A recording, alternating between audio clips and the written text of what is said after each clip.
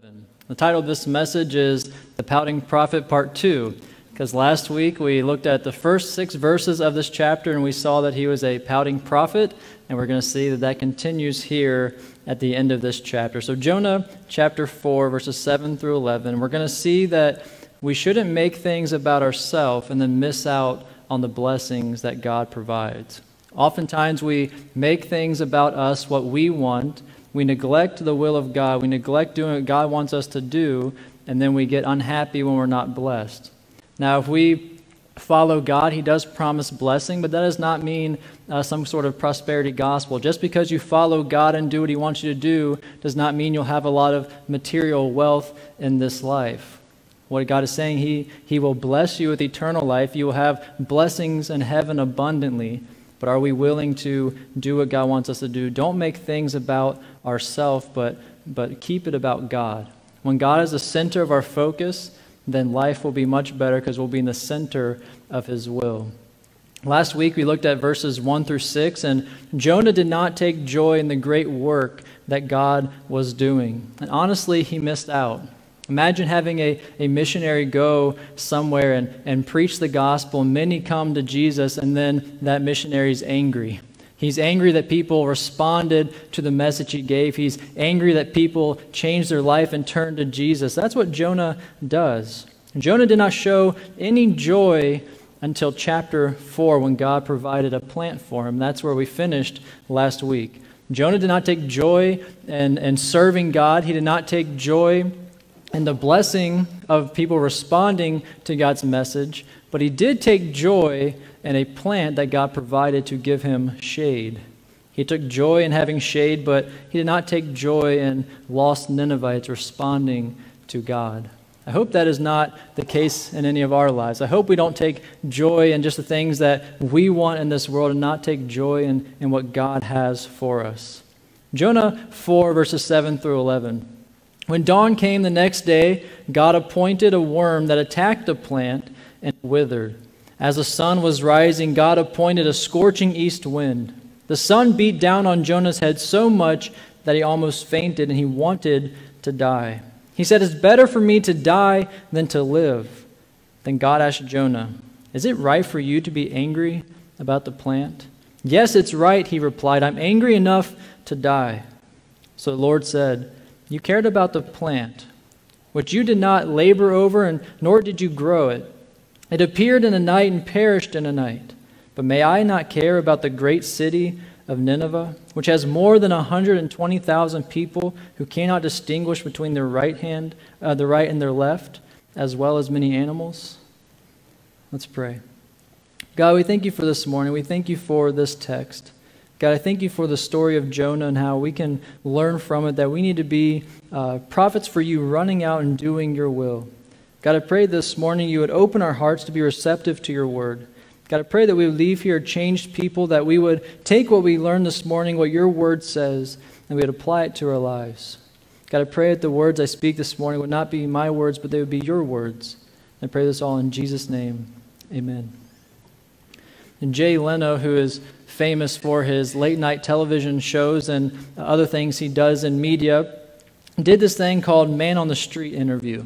And he would go around his show and he would ask people questions on the street and see what their answers would be. And sometimes when you ask someone a question, they're caught off guard, you'll get some crazy answers. And so this time he was going to do something, a Man on the Street interview, but questions about the Bible. And he went to a young man and he asked this: "According to the Bible, who was swallowed by a whale?" And this young man felt confident in his answer, and he shouted out to him on TV, "Pinocchio."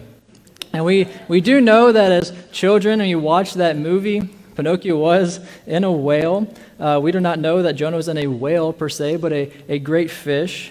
But after going through this series, I hope that we can all answer that question. I hope that we all know who was swallowed by a great fish in the Bible. But I also hope that we can all answer the question of, what is Jonah really about? What is this book of the Bible really about? Because it's not about a man and a great fish, but again, it is about a man and his great God. It's not about a great fish. It's about a great God and his love for his creation. Not just Israel, not just Jonah, not just his prophets, but for all mankind, including the Ninevites, who were a wicked nation, a terrifying nation. God loved them, and God sent his Son to die for them as well. Starting in verse 7. When dawn came the next day, God appointed a worm that attacked the plant, and it withered. Now that God had provided Jonah with this plant, he takes it away. I think about the story of Job. You know, when God gives things to us, it doesn't mean we get to keep them forever. Sometimes God will give us things and he will take them away from us. Everything that God gives us is a blessing. What do we do with it when we have it? Here, we see that he has given Jonah this plant, has taken away. In the story of Job, God has blessed that man incredibly. He had so much. And when God took it all away, what did he say? The Lord giveth and the Lord taketh away. Blessed be the name of the Lord. We can find joy in God, not materialism. And here, Jonah has found joy in this plant, the shade he has, and now God has taken it away. And God again prepared or appointed this plant and this worm. He prepared and appointed that storm that caused the men to throw Jonah overboard. He appointed and prepared the fish to come and swallow Jonah. He appointed and prepared the plant to give him shade. And now he appoints and he prepares a worm to go and destroy that plant. Jonah, who is finally happy in this story as it's beginning to come to an end, has his happiness short-lived and it's taken away from him. One moment, Jonah is preaching for God, and the next moment, he's abandoned his post. He has now left the city. He's waiting and hoping that God will bring destruction upon it. Don't let that be said of you or I this morning, that we get so wrapped up in the happiness that we have in this life that is so short-lived that we miss out on what God wants us to do, the blessings that God can give us. Jonah had called a whole city to repentance, but notice the person in the story that has trouble repenting. It's the prophet who has brought so many to repentance. Notice that the storm obeyed God. The fish obeyed God. The vine or the plant obeyed God. The worm obeyed God. But Jonah did not obey God. He did what God wanted him to do, but he did it with a closed-off heart. He wasn't in it full-heartedly. He didn't have an open heart to what God wanted him to do. And just as Jonah's happiness was short-lived, so will our joy in the things of the world. Be focused on what matters in eternity. Don't be focused on how much money you can have in the bank account, how much fun you can have in this life. The Scripture tells that this life is like a vapor. It just comes and goes in an instant. Our timing is not like God's timing. What we may think is a long period of time is insignificant to God because it's so short. This worm was able to quickly destroy this plant. God had appointed it to go and destroy this plant. And sin that enters our lives is like this worm. It can take away our joy so quickly, and yet we focus on it. We can have joy of the things of the world, and we can take joy in different sins. We can take joy in the things we have and the things that we are blessed with, but they are so short-lived. Destruction has been a common theme in this book. Lots of talk about destruction, even Jonah going and saying destruction is going to come in 40 days. Nineveh will be overthrown. But notice the only thing that actually gets destroyed in this entire story is this plant. God would use this as a teaching tool for his prophet Jonah. Verse 8, as the sun was rising, God appointed a scorching east wind. The sun beat down on Jonah's head so much that he almost fainted and he wanted to die. He said, it's better for me to die than to live. Remember, Jonah was angry at God because the Ninevites were coming to him, because God was blessing them. And we see that in chapter 4, verse 1 that we talked about last week. And the Hebrew word for angry literally means to be hot. He was filled with anger. He had a raging anger inside of him. And it's a little bit ironic because now God's going to use the heat to teach Jonah a lesson. Jonah missed this plant so much, this pleasant shade that he had, and again he claims that it would be better to die than to live. Here, God again appoints or prepares an element of nature to use to teach Jonah a lesson. And this time, it's a great wind, a heat wind. And the studies on winds and storms in this region, looking at it, one study said this: most identify this wind as the sirocco. When this wind is experienced in the Near East, the temperature rises dramatically, the humidity drops quickly. It's a constant, extremely hot wind that contains fine particles of dust. It contains constant hot air so full of positive ions that it affects the levels of serotonin and other brain neurotransmitters, causing exhaustion, depression, feeling of unreality, and occasionally bizarre behavior. Maybe this is the type of storm God used because we see some bizarre behavior in this prophet. He'd rather die than to live without this shade. The verb here used for growing faint, that he felt like he was about to faint, is almost identical to the same word that was used in chapter 2, verse 7, when he felt like his life was ebbing away. He thought he was on death's door. And in this moment, maybe, just maybe, Jonah actually thought, God is going to answer my prayer and take my life away from me. See, God is always with us. And I hope that nobody here ever gets to the point of feeling like it is better to die than to live. That is not what God wants us to feel as His people. He does not want us to feel like we are hopeless or helpless, because we have hope and we have help in Jesus. And Jonah here is experiencing the opposite. He would rather die than to live. Verse 9. Then God asked Jonah, "Is it right for you to be angry about the plant?" And Jonah says, "Yes, it is right," he replied. "I am angry enough to die." God again asked Jonah whether it is right for him to be angry. Jonah answers God this time, but he answers incorrectly. God has already asked him previously, "Is it right for you to be angry?" And Jonah didn't give a response. Here, he does give a response, but it's not a good one. He responds to God in anger. "Yes, it's right. Yes, it's right. I'm angry enough to die." Jonah still has a heart issue. He's had a heart issue this entire book. Chapter 1, he knew God's will and he ran away from it. That's a heart issue. Chapter 2, he cries out to God for help, and God does rescue him, but he still had a heart issue. Chapter 3, he does what God wanted him to do, but his heart was not in it. It's a heart issue. Now he continues in his anger against God. This prophet of God is struggling to submit to God. He had a heart issue. Was it right for Jonah to be angry? Was it right for him to be angry about this plant? Simply put, absolutely not. He should have been more concerned about the lost souls of Nineveh than he was about a plant. Plants grow and die, but humans, they die and then they face eternity, either separated from God forever or living in heaven with Him. But notice Jonah is more concerned about this plant. He is happy about the plant being there, and then very sad the plant is gone. But he didn't take joy in the fact that people were coming to God. Was it right for Jonah to be angry about the plant? No, it wasn't. One commentator wrote this: Jeremiah and Jesus looked on the city of Jerusalem and wept over it. And Paul beheld the city of Athens and was greatly distressed. But Jonah looked on the city of Nineveh and he seethed with anger. He needed to learn the lesson of God's pity and have a heart of compassion for lost souls. Jesus looked out over Jerusalem and he wept over it. Paul looked at Athens and he was greatly distressed by it.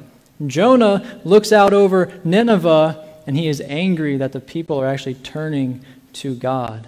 And all of this, Jonah responds to God and feels like he is justified in his anger.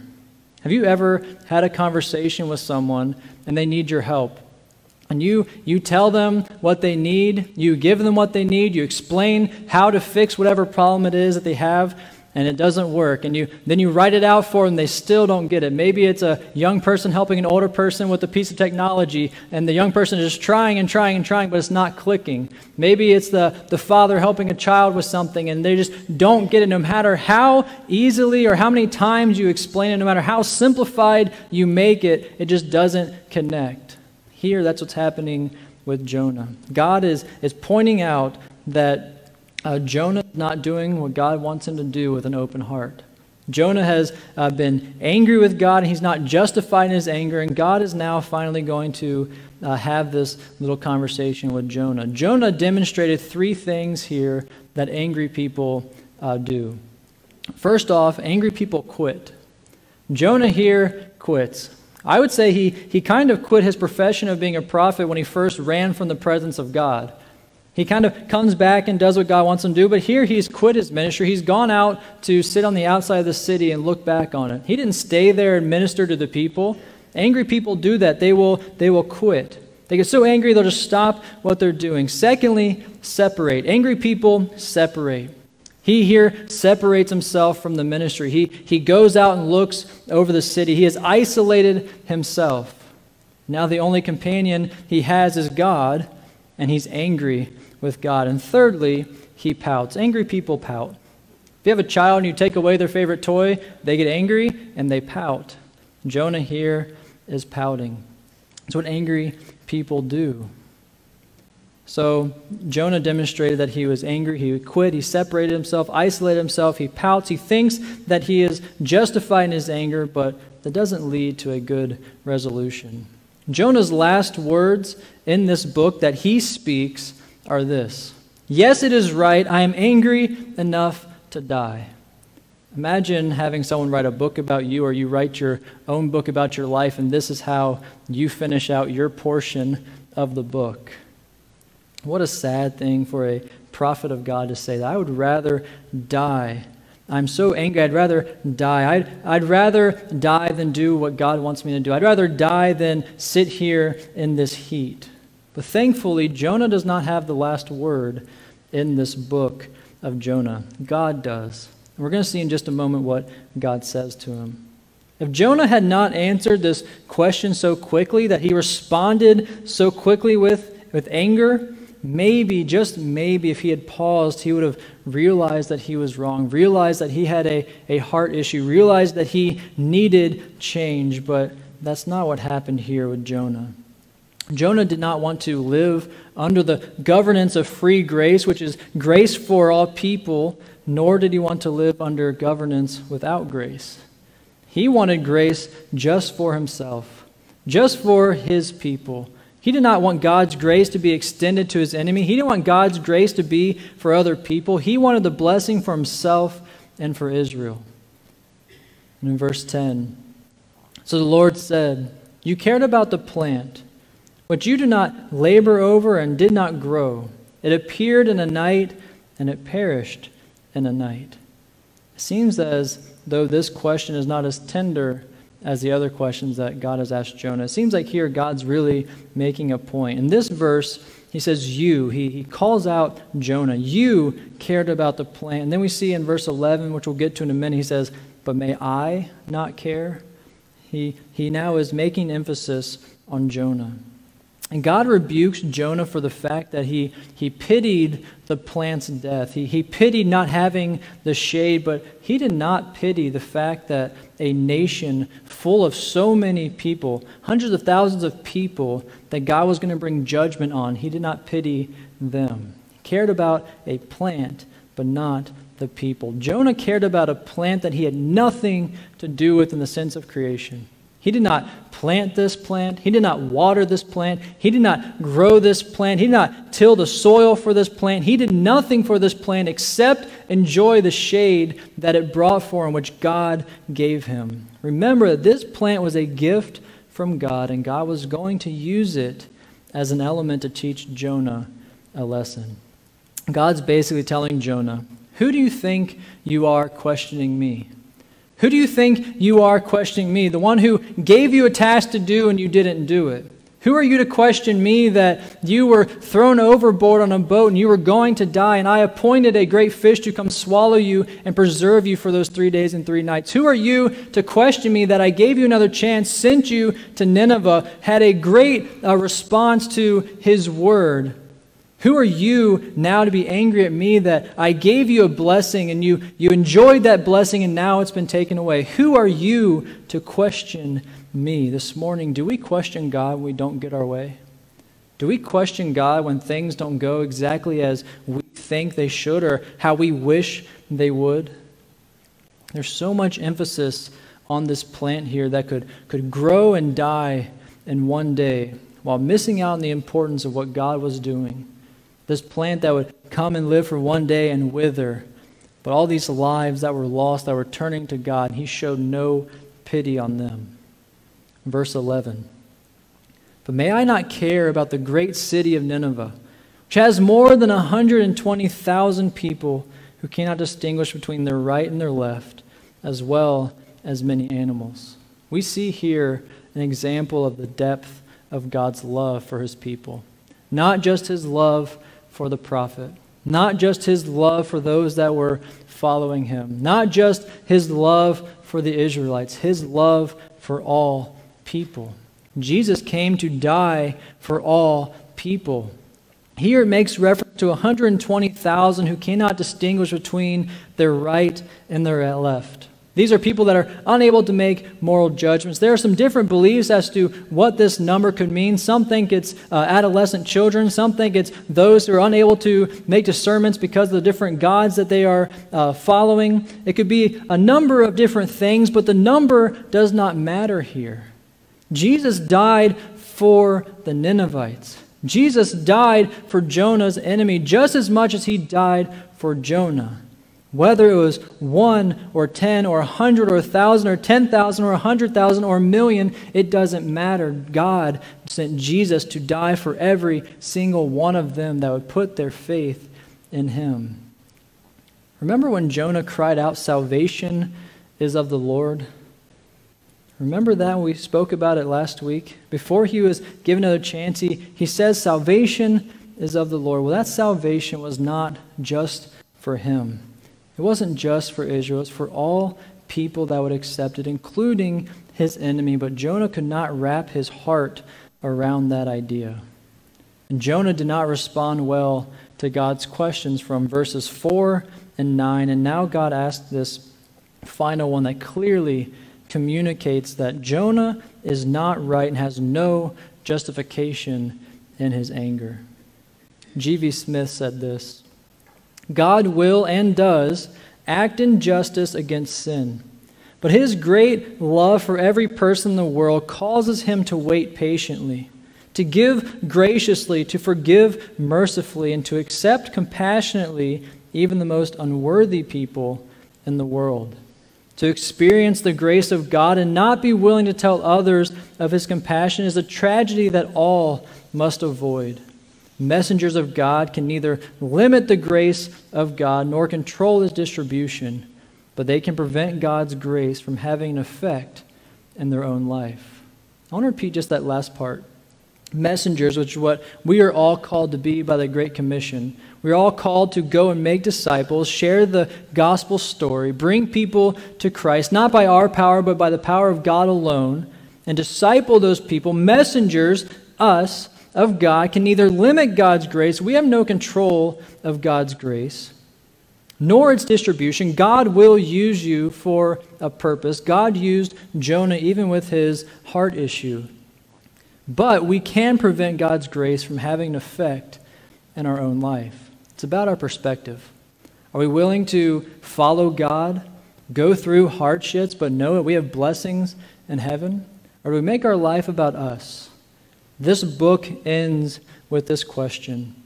And it's a good thing it does because it should cause us to pause and to think. There's a clear contrast in God's ways and Jonah's ways. How about us this morning?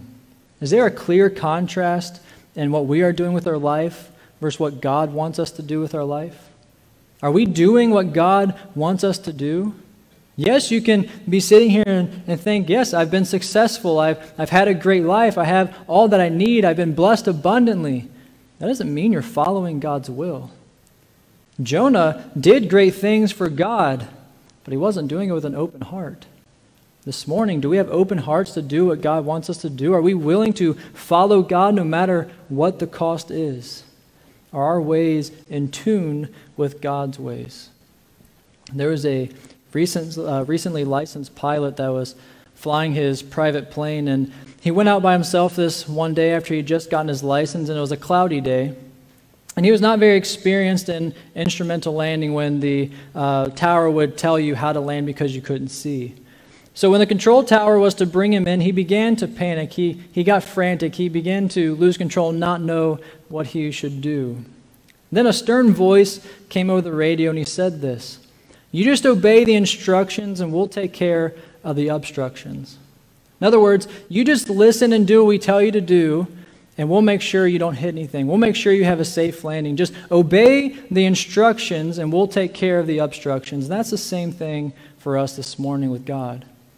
If we rely on God and obey His instruction, God will take care of the obstructions. Does that mean that we'll have an easy pathway to go? No. Sometimes we have to go through the valleys and the mountains. We have to go through trials and tribulations. But God is there. Obey His instruction. He will pave a way for you.